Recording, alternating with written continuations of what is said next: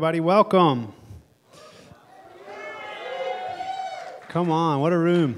So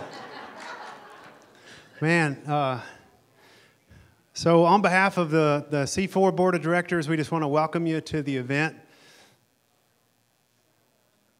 A few months ago, a couple thousand miles away, I sat in front of some young, terrified, anxious, and excited young counselors in Istanbul, Turkey. Because there's an incredible heroin epidemic over there, and there are zero resources. You think we're struggling to fight it here, you should go over there. Because, what is that? In Turkey. Because you all came here today,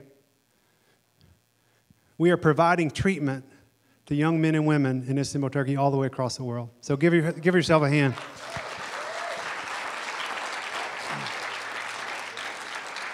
It was absolutely incredible. And that's the one thing that a lot of people don't know about C4 is we're a nonprofit. And I think which is incredible because we get to commune and we get to convene and we get to connect people with no agenda other than giving you education. And we take whatever proceeds we get from something like this and go do good across our country and in other countries. For a long time, we did that in really quiet ways. And we decided the last couple years, it needs to be known and it needs to be celebrated. And I think you all know it because you feel the energy around these conferences, this one and the Cape and some of the other ones. It just feels different. It feels connected. And so here's what I would invite you to do. And it actually goes with you're going to hear more from me later, but it's going to go with the theme of tonight's talk. I think a lot of times we go to these gatherings, and my good friend David said this to me today, it's like a car show. It's like we clean our car up really nice and we pop the hood and we tell you everything about our programs, our private practices that are awesome. And then all of us know that's not the way it goes. What if we had permission to be as human as the people we treat when we were together? What if we could show up this week and walk away being filled up, not being exhausted because we didn't get invited to the right dinner or we didn't know who to network with? What if we could take our hats off and be human beings together? Because let me tell you, this is a room full of heroes. Look what we get to do. I mean, just take a look around and look what all of us get to do. That's what C4 is about. That's who we want to get behind. We want to be a leader for you guys. We want to hear where we get it wrong, and we want to hear where we get it right. But we're going to shoulder up, and we're going to try to make addiction and mental health treatment services across our country, and for that matter, across the world, more attainable and more reliable and more successful. And you all are foot soldiers to help us get there. So you didn't know you were behind an organization with a big reach, but you are just by attending this. Obviously, it's not why you came. We hope you get your education needs met and all your networking needs. We will be here to do that, but I just wanted you to know that there's a heartbeat behind this organization. You all are a part of it. So welcome. Thank you so much.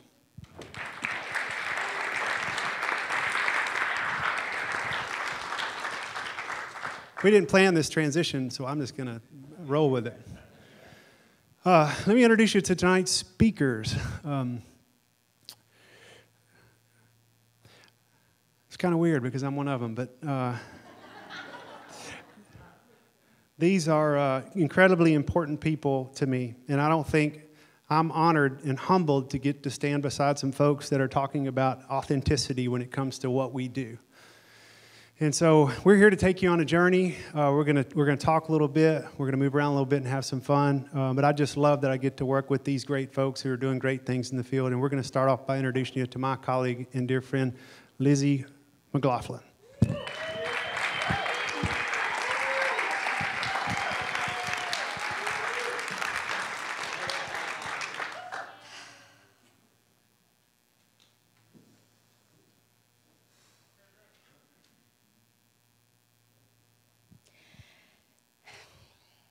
I want to tell you guys a story about a 7-year-old little girl.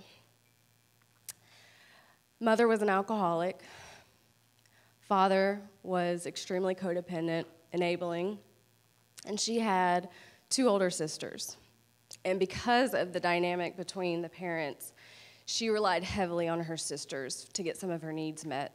A lot of those needs, attention, validation, security. I mean, she slept with one of her sisters every night. And she had her own room.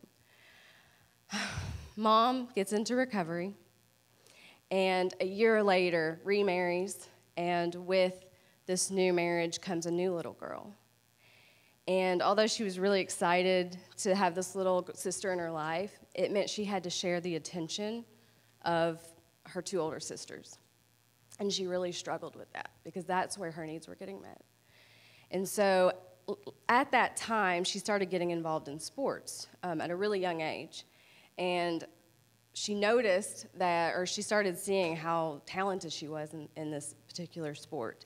And so immediately it shifted to that was giving her the validation, the attention, the security that she needed to continue. She continued that through high school. There was some substance abuse, but it was pretty minimal. I mean, just a typical high school student, maybe not so typical, but some substance abuse. And when she graduated, she got the opportunity to go to a Division I university for this sport, which was a really big deal. She was going to finally get to continue the work that she had been working so hard for her whole life. She got to college and quickly realized she is no longer the big woman on campus. Everybody is as good, if not better. And so what she was, that validation that she was feeling at that time and getting those needs met weren't working anymore. And as that happened, substance abuse, relationship addiction, male dependency, some sexually acting out, eating disorder, all of that started filling in to try to help get those needs met. By the end of the first semester, they had asked her not to compete in the final competition, and she dropped out of college. I guess if you can't tell, I'm talking about myself. Probably picked up on that. It was a quick downward spiral past that point. I got to probably about 6 months after that point, maybe a year, I had an intervention done on me, which was amazing, and I got to start a recovery journey. I got to know how to live life without using substances, how to manage my eating disorder, and found a little bit of hope. So that was the start. After about a year of being in treatment and then halfway house and all of that, I was ready to join the workforce. I had a little bit of recovery, and over the years, one thing that I learned to do really well was people skills, because in order to feel validated, I got people to like me. And so I was able to use that, and I got into sales. And I did really well. I was Employee of the Month a lot. All I had to do was make people like me. I mean, it was a pretty easy gig. About 2 years after that, I got the coolest opportunity to become the executive assistant at the treatment center I attended.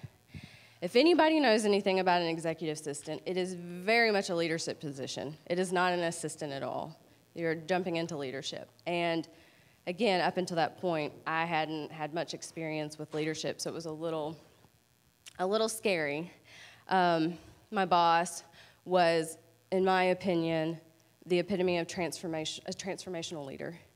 And immediately he started soliciting my advice. He was like, "What do you think about this?" And up until that point, I had never been asked that question. Nobody had asked my opinion about something, and I hadn't developed that part of me that really knew my opinion about things. I knew my opinion based on what everybody else thought. So like, someone else liked hiking, I liked hiking. But I had never really developed my own opinion. So it really got me to start thinking about things.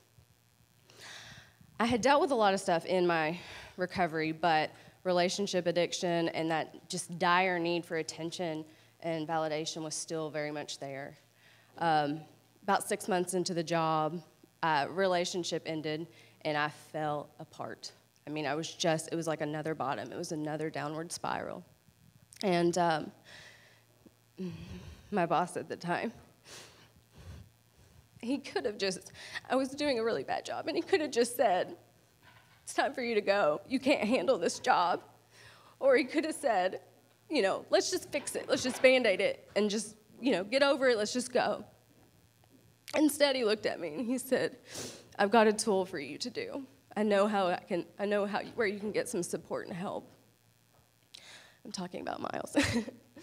And so he sent me to my first Living Centered program.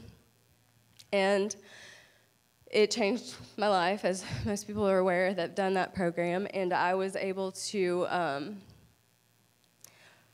really address the neglect that I got from my mom, the emotional absence that I got from my dad, the relationship piece that I still hung on to, and just a number of other things. I was able to kind of address that stuff. And from that point, I did that, and I started to really dive into doing my work. I really started diving into good.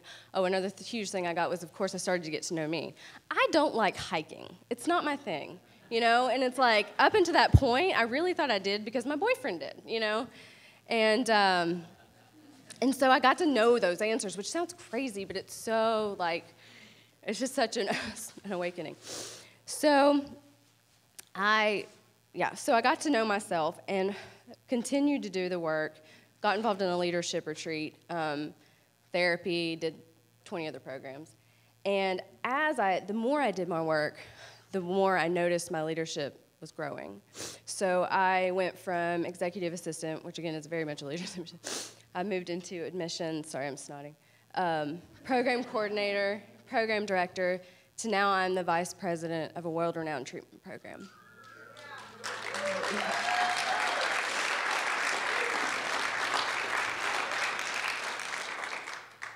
And I can honestly stand up here and say it's because of the work I did. It's because I stopped looking this way. I stopped trying to thank you, my codependent friend, BJ. I stopped the external validation. I stopped trying to seek outside of myself. I turned the focus inward, and I just grew. And another huge piece is I had a leader that believed in me, and that supported me, and that held me up, and asked me the questions, and saw it in me. So, sorry. I'm such a crier, but this is like a lot. One of the coolest things that I've, of course, have gotten over the years is like, I had no self-worth, no confidence. And of course, through this, I've gotten a lot of self-worth and a lot of confidence to where I know who I am. And as a leader now, I get to do that with my employees. I get to lift them up when they're struggling, inspire them, and give them self-confidence and self-worth. And it is the coolest thing ever to have that come full circle. So, yeah.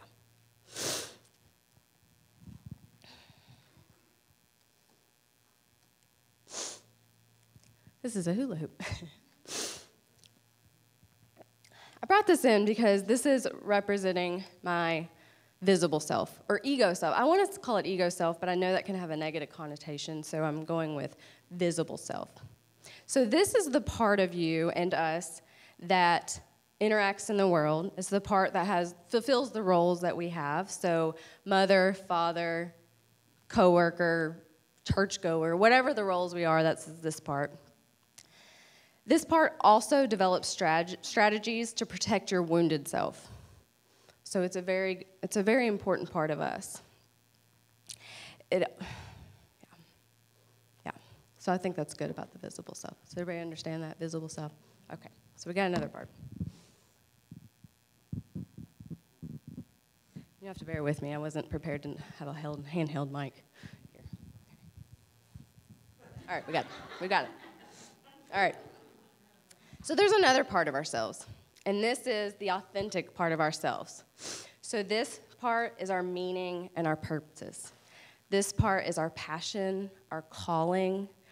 It's if you have a higher self or a spirituality, it's your higher self. It's your core values and your core feelings. So this part is the most inner core part of us. I chose this ball to represent this part of me because up until about 8 or 9 years ago, I didn't have much recognition of it. It was there, but hadn't been developed. And so this is kind of about the size it was, and I'm going to just show you. So that whole piece is one person. And again, a lot of times we get hung up in working in the visible part of ourselves.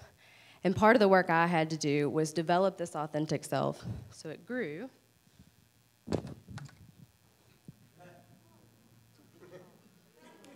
Oh, yes, and it sparkles. So, and it's pretty appropriate because this is your visible self. This is what you're going to show people. So I kind of want to show you a little sample of how I did that and how I work on that. So they're very much connected, but I'm going to have them separate just for this exercise. Is everybody familiar with empty chair work? Okay, so it's going to be a little bit like that. So once again, on this side is my visible self. This is how I interact in the world. This is how I show up. And this is my authentic self. This is what's really going on. These are my core feelings. So at the beginning of the year, I was vice president of operations at Onsite. And I really was overwhelmed. I was managing 4 different departments, and I was a new mother. It was just a lot to take on. And so my boss, Miles at the time, I called him in and I was like, I'm overwhelmed. I don't know that I can do this. I don't know what to do. And he was like, are you happy? And I was like, I'm really not right now. I'm not happy. Some of the departments I was managing, I didn't know much about, so it was a huge learning curve. And I'm trying to do that, plus this, and it just got overwhelming. And so after much dialogue, we decided it would be good to kind of step back, change my title, drop some of the departments, and be vice president of programming. I wanted to kind of show you the dialogue that came up for me, because can anybody relate to that feeling of failure? Yeah. So that's very much what came up for me in that moment, was a huge feeling of failure.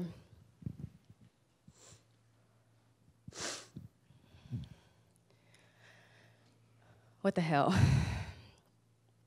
Do you even know what I've done and how much I've done in this role? Miles, you're here. Would you mind coming up and sitting in for this? Might as well do it in real time, right?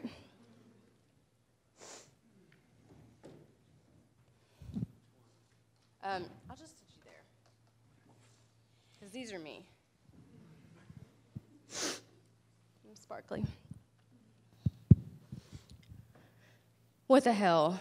You put me in this position.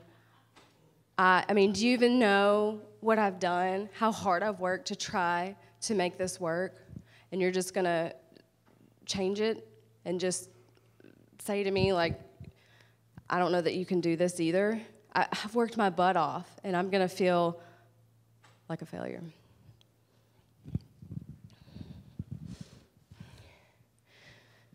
So what's really going on is, I agree, I can't do it. I'm exhausted. I'm not efficient in my role. I'm not doing the company any good. And I wish you would have just said it instead of asking the question, do you think you can do it? I wish you would have just said, hey, I don't know that this is the right role for you.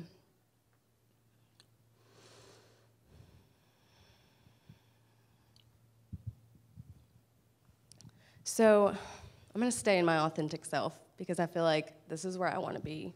It's hard to live in here at all times, but it's a really important part of us. And I just want to say... I wanted to say something, and I didn't, because I wanted to say the right thing instead of what I probably said, which was I would have liked to have shot you straight, but my experience is you don't have the ego strength to handle it.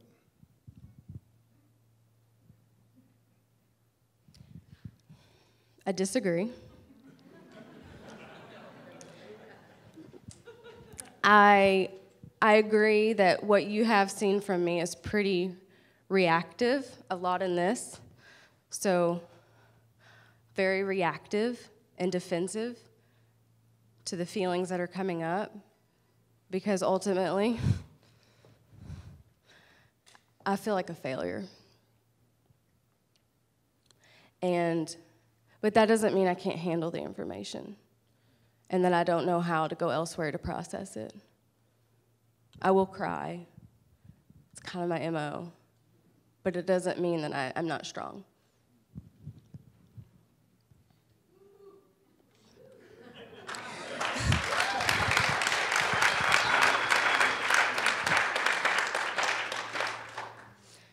So I feel like I need to stand with this. So it's been hard. It's been a hard year and a half. I'm a new mom. I'm growing as a leader. And I just want to give a shout out to all of the mothers out there. We can do both. We can. We can be strong leaders. There's been so many times in meetings where, especially like right after giving birth, I was so hormonal and I would just break down and cry in a meeting. But it's okay. Like, that's okay to do. It doesn't mean we're not strong enough, you know? It just means that we got to have that process. And so just shout outs to moms out there doing both, because we can be leaders. I know we can. Or we are. We are leaders. Are you kidding me? Have you ever met a mother? So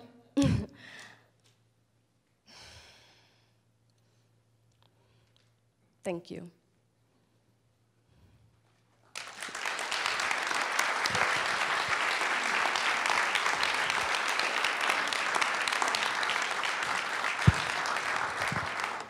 So I'm going to introduce myself. I'm Paul Alexander, and this is really cool. There's so many people in this room. I'm honored to speak at West Coast Symposium, and I'm especially honored to speak with Miles and Lizzy and my partner Mike. I'm not a professional speaker. I don't do this that often. That's my disclaimer. Just did a little talk at NATAP with our chief clinical officer, and that was fun. So a little bit, and I got like a lot of technology going on. That, you know, I'm not going to be doing any chair work or anything like that. It's part of my story, but, you know. And I think we're supposed to do this, right, for some organization. So these are our disclosures. That's on site. At least I thought. It kind of looked like the woods back there. So about me, right? This is me. This is my son Noah. Okay? I live in San Clemente. My family is the center of my universe. And I have a son who's 6 weeks old now, too. His name's Dean. So, and that was Noah's nickname. That's how we came up with the name. So, Baby Dean. And my wife is Silvana, and she's not in recovery. She's a good Catholic woman, and she keeps me in line. She's Italian and Mexican. So, I'm kind of figuring out this iPad thing. So I'm in recovery, my family. I love to surf, golf, and hunt. Yes, I live in California, and I love to hunt. Birds. I shot a deer this past year. It wasn't a lot of fun. Mike and I did that together. And yeah, I work at Northbound. So my priorities kind of go in that order, right? God, my recovery, my health, my family, and then work. And I think a lot of us in the field have that upside down. And I remember when I first got into the field, I had a sponsor. The only thing we had in common was addiction. And he was a guy he was late 40s, Mexican guy, grew up in Santa Ana. And he said, you know what, you can go work over there at that treatment center, but don't make it your program. Because that has nothing to do with recovery. And Mike likes to say, we work in the depths of the disease. And I believe that's absolutely true. So this topic about leadership is really about taking care of yourself. That's a big component of leadership. So we want to teach you a little bit about leadership. Why do we want to talk about leadership? You know, why is it important? What does healthy leadership look like? You know? Some of us have preconceived notions about when you say the word leader, at least from where I came from, it doesn't necessarily look like what Lizzy just demonstrated. But what I've come to learn is that is true leadership. That is real leadership. So our hope is today you'll get a little taste of that. And it'll get your wheels turning about what healthy leadership looks like. And we also want to talk a little bit about how to develop as a leader and in turn how to develop culture. Okay? So I'm going to be doing some flipping back and forth. I apologize. So the way my brain works is I want to go out and get a book or take a class. You know, I'll tell you a little bit about my family, but I'm a perfectionist. You know, straight A student, had to do everything to the extreme. Love black tar heroin with cocaine in a syringe. Went to law school. Like, I always have to, adrenaline sports. Love that, always living on the edge. And I always was taught, if you want to do something, go read a book and implement it. But leadership doesn't work that way.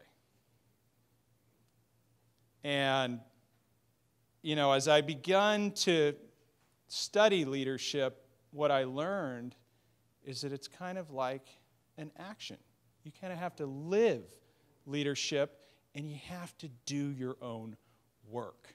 That is a foundational piece. So it's kind of like working your program. You can't read a book. You don't just read the big book and then, go, oh, okay, now I know how to stay sober. It's all up here. It doesn't work that way. You have to practice. You have to fail. You have to get up, pick yourself up, and try over and over again. So these are some of the reasons we want to talk about leadership.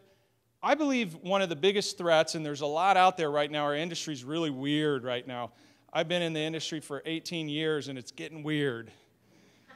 But I believe firmly that one of the biggest threats is we're tearing ourselves apart from the inside out. And when I first heard that, I was like, what are you talking about? I mean, it's a simple concept, A lot of us get into this field and we have a lot of baggage, right? We got sober and, we just took away the drink or the drug and we still got, all this stuff we bring to the table, And that was my story. And guess what? When I got sober, I really thought, I just like the way drugs and alcohol feel. My family was fine. My family was perfect. Well, I'll tell you a little bit more about that. Client outcomes. Our clients know when we're not healthy. I was a counselor for years. When I was sideways, the guys on my caseload would look at me and go, what's wrong with you, man? Why are you talking to me like that? Why are you showing up like that? Our clients are intuitive. They know. And if you're healthy, they're going to pick up on that. And if you're not, they're going to know. And it's going to affect their outcome and their engagement. It also is going to shape behavior. Leadership and good culture shapes behavior. It affects retention, and it also helps with recruiting. Out of the top 100 places in the U.S. that are considered great places to work, they have a 65% lower turnover. They retain people. Okay, so if you're interested in retaining your people, culture is important, leadership's important. Happier people are more productive people.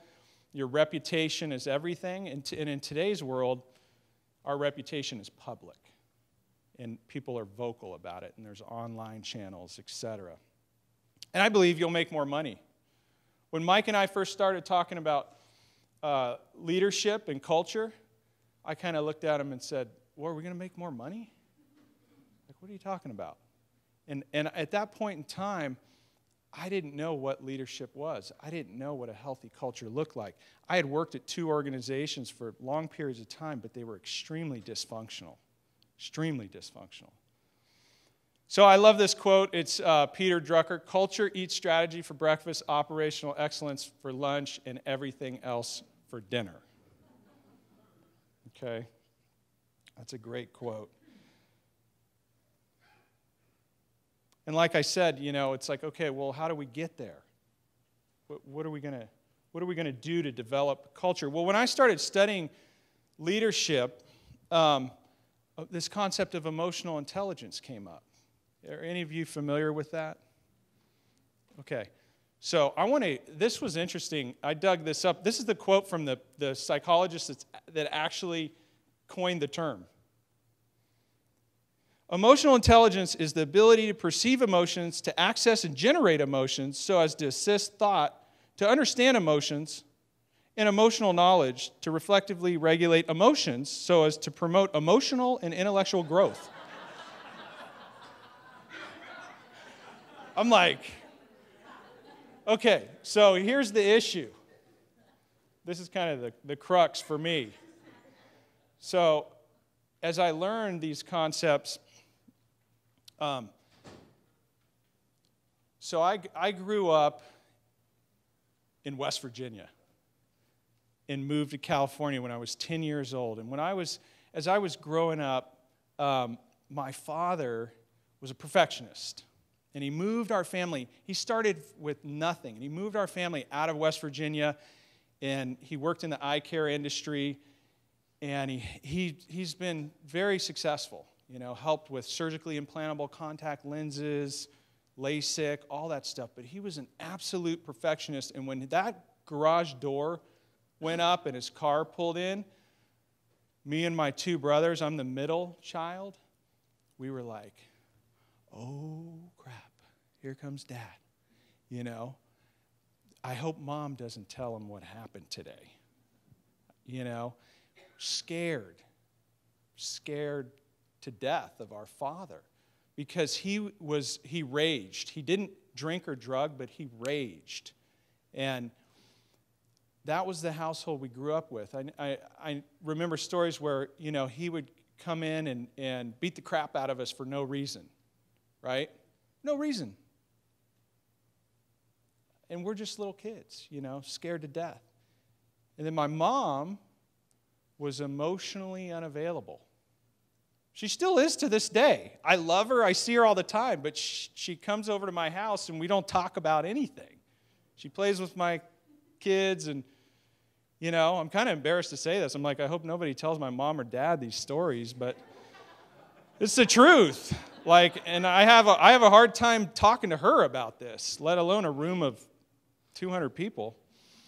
But so what that did to me is I was emotionally shut down.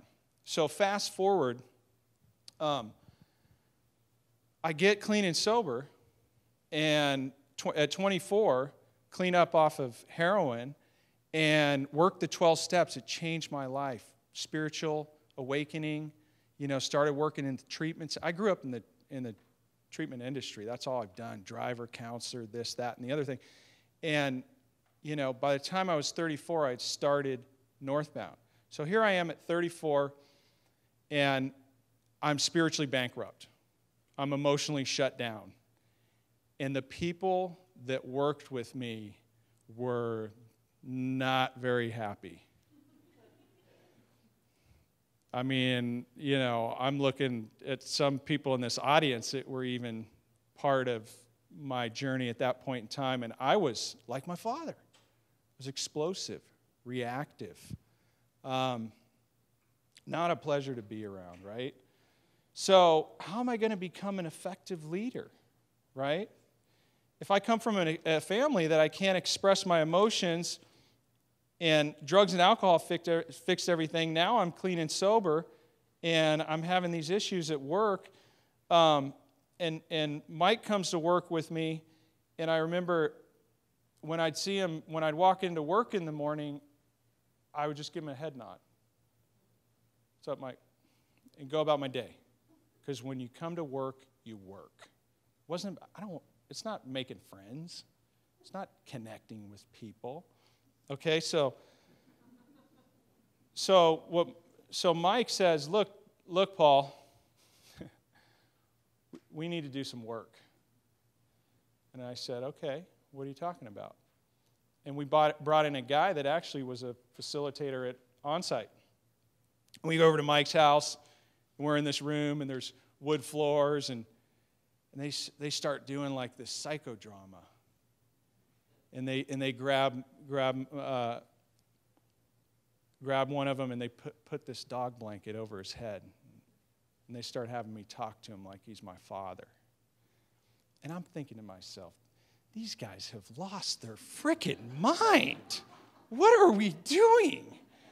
And then my former partner, who was there too, he tears the blanket off his head and goes, this thing smells like pee. And Mike goes, that's the dog blanket. That's where Tank lays every night. So that's kind of how my journey began. And then somebody said, you know what, Paul, we're going to do a 360 assessment. Have any of you done a 360 assessment? That's where people from that are above you, beside you, and below you really give you honest feedback about how you're showing up in the workplace. That was an eye-opener. I thought I was really good at my job. Not the case. My average score was like 5 out of 10 on most of the measures. I'm like, wow, this is bad. So all this stuff I'm telling you about my father and my mother and my family of origin, I didn't have that. I didn't have the ability to even be aware of that, let alone talk about those things in a room like this. And I did a family sculpt, and my dad was off in the corner, not facing me, facing away from me. My mom was right here, but facing away from me, and my two brothers were alongside of me. And that's when it clicked for me that, I had to take care of all my own needs. And really, if I'm going to lead people and I'm going to be a part of an organization, I have to learn how to connect with myself so that I can connect with all of you.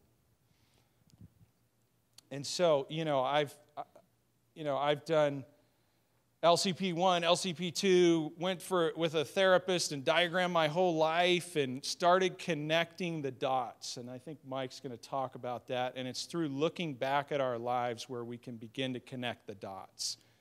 And we can begin to be real and get vulnerable. This was me at work before. Vulnerability is weakness. I didn't have a dress or heels on, though. You come to work and you do your work. Don't let them see you sweat and emotionally shut down. What I've learned is that I can jump over a cliff like this guy right here. Sorry, guys, it's giving me problems. That vulnerability is actually risk and emotional uncertainty, okay? And I love this quote by Patrick Linsoni. He's a big fan of ours. We've read his book, 5 Dysfunctions of a Team. He's got great information about organizational health. At the heart of vulnerability lies the willingness of people to abandon their pride and their fear, to sacrifice their egos for the collective good of the team. I began to see that this being vulnerable and telling people the truth and sharing my authentic self, it wasn't about me anymore. It was about the team and about the clients. And that's why I'm here. I don't know why you're in the field, but I'm in the field because treatment saved my life and introduced me to recovery, right? And so this isn't about me. And another thing that we like to talk about at Northbound is everyone is a leader on a team defining the culture and the experience of our clients. Everyone, regardless of what department you're in. And here's another quote I'll kind of end on. Vulnerability is the birthplace of love, belonging, joy, courage, empathy, accountability, and authenticity. And I really believe that vulnerability is the birthplace of leadership. That's where it begins, and that's where organizational health and developing a great culture begins, is through your ability to show up and be real. And that's a relief. It's a relief when you can let go of your perfectionism and you can just show up and be you and not really care what people think about you and just be real. And it's been powerful to have people that I work with that have the ability to do that, that have the ability. I have a female colleague who I won't name her name, but she showed up to a meeting and she said, I'm over it. I just had another child and I can't do it. And, I'm not sure how this is all going to work out. And for her to be able to show up and say her truth like that, you know what it allowed? It allowed that weight to be lifted off of her, and it allowed our team to move into solution about how to rectify the situation. Left unsaid, or in a workplace where that type of behavior is frowned upon, that person probably would have left the organization. I'm convinced. So it's an honor to talk to all of you. And this is the craziest presentation. I love you guys, but we had no idea what each other is talking about. I said, Lizzy, what are you going to talk about? Well, I'm just going to do a little bit of this, a little bit of that. I have no idea what Miles is going to say or Mike or anyone, so I hope that it's educational. I hope it's informative, and I hope you enjoy it. So thanks for listening.